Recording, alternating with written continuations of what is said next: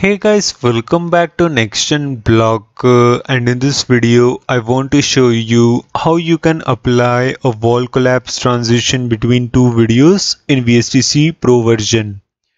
Now it's actually super easy to apply a wall collapse transition between two videos in VSDC Pro. So without further delay, let's get started and see how you can do this.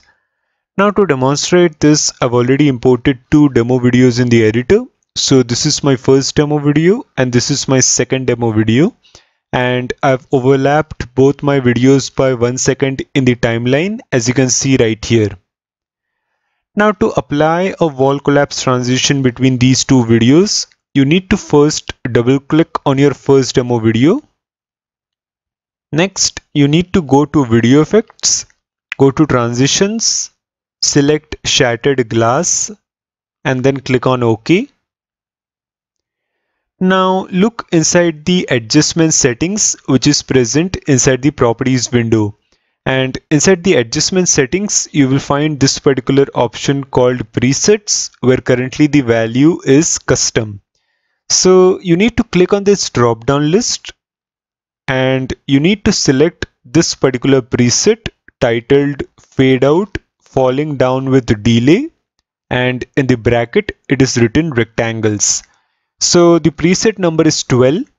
So select this particular preset, Fade Out Falling Down with Delay, and in the bracket it is written rectangles. Next, you need to look inside the Shattered Glass effects settings, and inside the Shattered Glass effects settings you will find this particular section called fracturing. Inside the fracturing section, you will find this particular option called points on x-axis, where currently the value is 15. So what you need to do is you need to delete this value, and instead of 15 you need to write 10 and then press enter on the keyboard.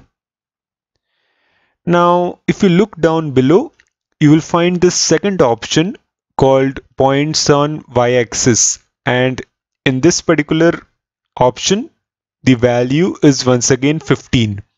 So delete this value and instead of 15 once again write 10 and then press enter on the keyboard, and that's it.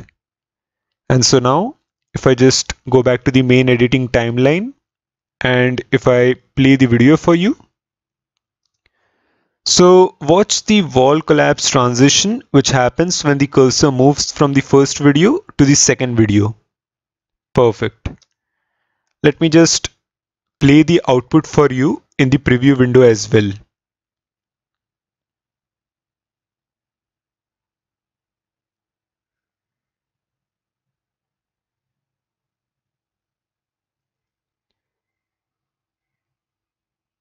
Perfect.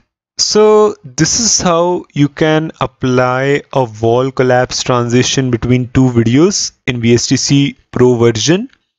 Do let me know your thoughts in the comment section below. Like the video and subscribe to my YouTube channel. I will again see you in the next video.